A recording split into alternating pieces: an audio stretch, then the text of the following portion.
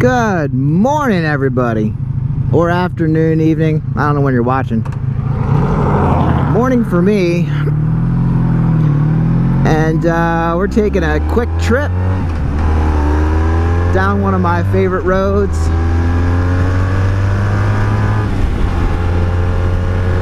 But I'll tell you what, it's super windy today, and if you ride, you know what that means. You got to be prepared for wind gusts. And I don't know, it's definitely wind gusts. The Weather Channel said 17 mile per hour sustained winds, so you know the gusts are happening above that. Grabbed one of my more heavy bikes, one of my favorite rides, and I will tell you why. This is the 1984 Honda Sabre V65 1100cc, or 1098 if you want to be particular. But this was only made 84 and 85, and I guess they just decided they needed to focus on something else, and this bike must not have been selling, because why such a fantastic motorcycle would be deleted from the lineup? I guess it just didn't really have a purpose. Like, it was mad fast, and quite frankly, one of the most versatile bikes I have ridden. It's super comfortable. I'll show you this later at the end of the video, and I'll tell you the story about why we don't have gauges. Okay, well, this guy is not going to come out. Thank you. But the real thing about this motorcycle is it pulls in every gear. And I can tell you that because when I wrecked it one time, I didn't have any 1, 2, 3. I think I had third gear. Couldn't shift into first or second. So I had to run about 45 minutes only using the upper gears, which really didn't make a difference. I mean, you could start out from 0 in third gear on this bike. You can pull in overdrive. We'll do it now. Oh, the only thing, the shocks on this aren't great. I don't know why. So overdrive pull, just roll into it and take off. Now, overdrive, you're obviously not going to have the kick, but it still goes. No falters whatsoever. This bike is stock, basically. There are things that have been changed, like the handlebars, because I bent them both ways in 2 different laydowns. So I wanted something a little lower, a little bit, so I could lean forward a little more, something a little more aggressive. And I did get these bars off of a Sabre 700, and I don't know, mounted right up and they fit perfect, and I love it. So it's pretty comfortable for me. The other bars they're a little goofy, the factory bars anyway. And like I said, I bent them one way, I rode that way for a while, and then I bent them the other way on the other side, and I had to call it quits on those bars. I don't like to change things out if they're working. They just weren't working anymore. So, let's talk about the giant Sabre. This is the same engine, a little more horsepower as the V65 Magna. Magna horsepower is 116, and they ran that bike from 83 through 86. I did not study before I left, guys, so hopefully I'm throwing this information out correctly. But the Magna had 116 horsepower, and you all know about the V65 Magna. The V65 Sabre tweaked that up to 121. I don't know how or why, but I can tell you it worked. This bike is effortless to move. Like I said, it's pretty heavy. I don't have specs on that, but what can I tell you? It just, like I said, it's so torquey that you can just move out in any gear. There's times I don't feel like shifting into first, and I won't just because I know I don't have to. But I already talked about laying this over.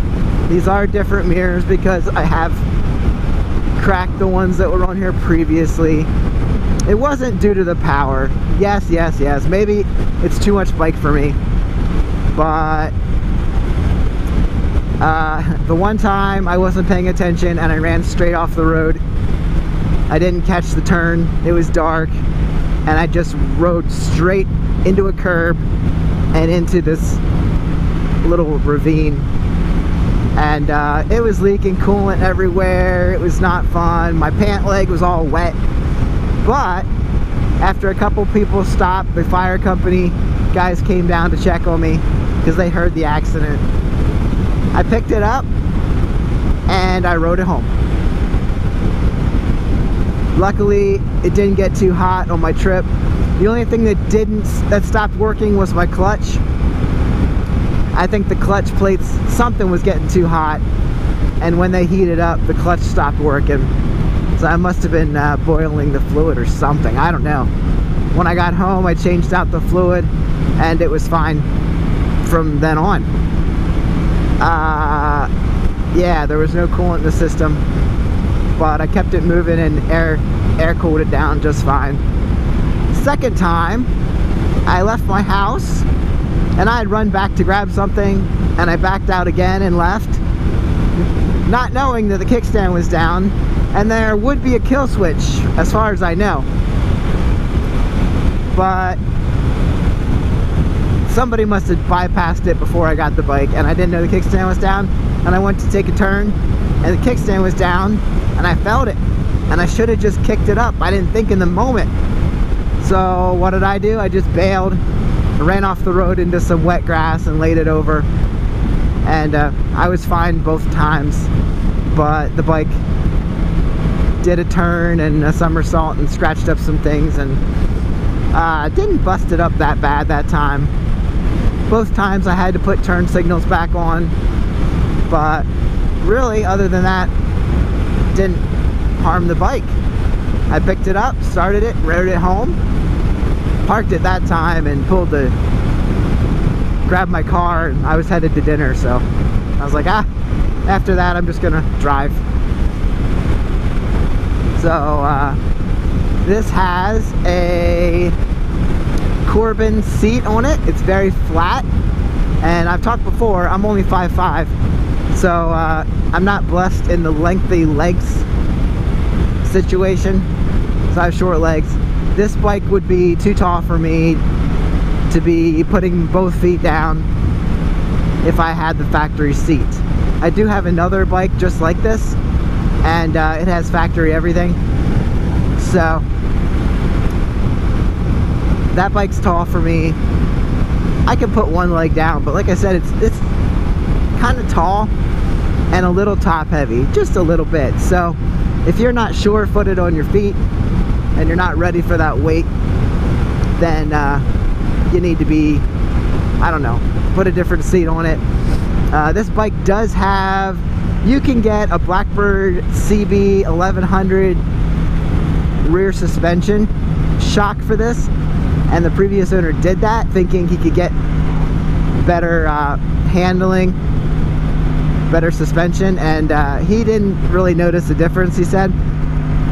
I do have that adjusted way down to the point where I can comfortably reach the ground. So this bike is not too tall for me now, but that's due to the alterations. The one place that this does not shine is basically in the suspension. You hit a bump, you feel every bit of it, and that probably has to do with the seat being so hard.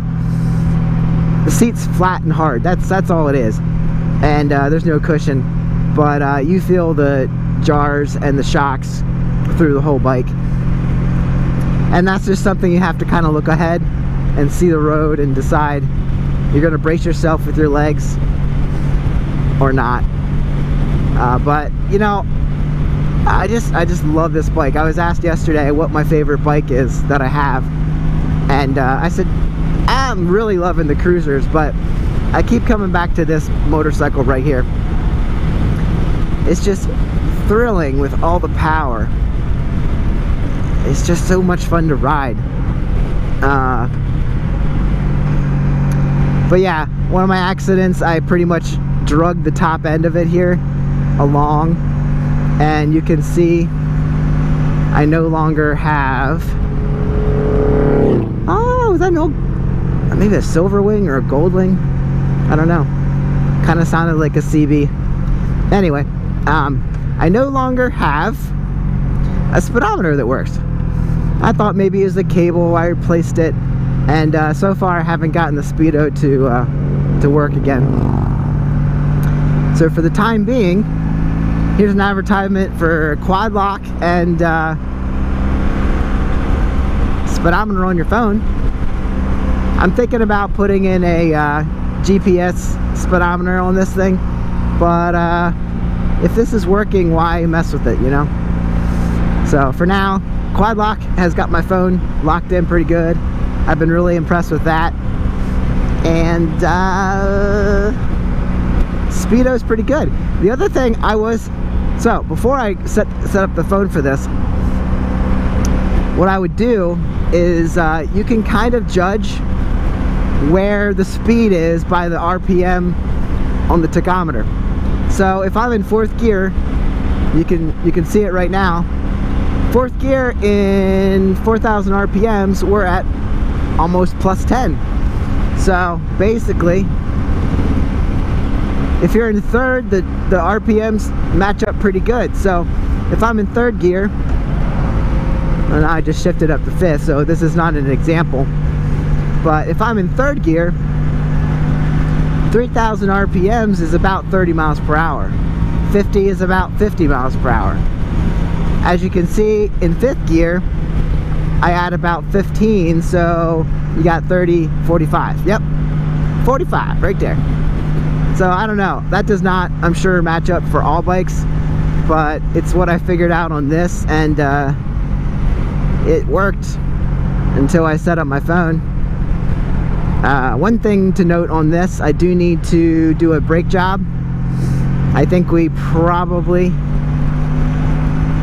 need to put new fluid in there. And what's interesting about this, an 84 Honda product, it calls for .4 when it's about the time they were probably still using .3 in most things, but the bigger bikes do call for .4, so that's interesting. A little bit higher boiling point, maybe they expected you to use the brakes harder on this bike. In the comments, give me, guys, I wonder what this bike was built for. Was this a sport touring motorcycle in the 80s? Because I feel like the Interceptor, which you could get that with a 1000cc engine, similar to this one, that was probably, I mean, no, it wasn't probably, that's your sport racing bike. You had the Magna, that's definitely your cruiser. So this is a standard, and I feel like this big one, you could get these in 700, 750 range, the Sabres. But I feel like the 1100 was probably like the sport touring bike, because, guys, you have everything you need here. I have a clock. Now, I know this is dirty and disgusting. I'll try to clean up the lenses so they're legible. But I have a clock on here, fuel gauge. This thing holds almost, I think it's like 4.5 gallons of fuel. And unfortunately, I can't do my trip meter anymore to see what miles I'm getting. But I'm gonna tell you, this thing runs all day. And yeah, you have gas gauge, temperature. Oh, I do have a separate trip. No, I think the trip meter actually runs through there, so I don't know that that's gonna work on this. My 83 Sabre 750 actually has it all digital, so that works good. I'll have to ride that one and show you that bike, but this is just a great setup for a motorcycle. And I put a rack and a backrest on it, so passengers love to ride on it with me. They all have their favorite bikes, but I don't know, this one's pretty comfy, and we have the luggage rack. So I guess that's it for now. Like I said, I will give you a tour of the bike itself at the end of the video. But hey, this is kind of an intro if you haven't seen this bike before. If you have seen it before, then you know what it's been through. And I'm gonna plan not to wreck it anymore. Yeah, like I said, the only downfall on this bike, I think, is it's a little tall for some riders, and the suspension is not great. I'm not saying it's not. I don't know if it's all factory suspension. I may have adjustments. I do have adjustments. I just see that now. I could probably adjust it, maybe get it a little better, but that's the one complaint I have on this bike. The suspension's a little rough. That guy's got a load. Alright, let's talk about the over-engineered Honda Sabre. This bike is super heavy. You can tell everything was built to last. I don't know if this bike had 77,000 miles when I wrecked it, but it definitely doesn't feel like it. The gears, all the gears slide in smooth, and you actually gotta kick them in. Like, they're, you know, like a lot of these slippier clutches, like they just slide in. Like this one, you literally just know that you have to shift it. Like, it's not just gonna kick in itself. It's just, it's a pleasant feeling when you know it's engaged. Like, you just click and boom, it's there.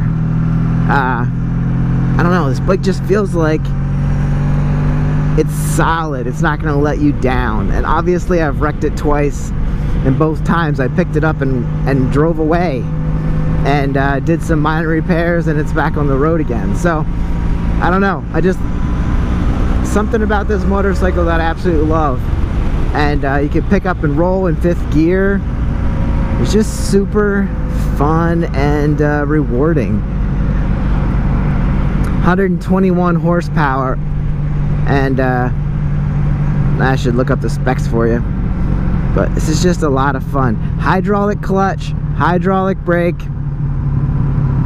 everything you need to know in the digital readout, even though it's kind of, I need to clean it up. But you have your gear indicator, your 0 through 6 gears, and fuel gauge, temp gauge, and a clock. And I don't know, let me give a shout out to Pirate batteries.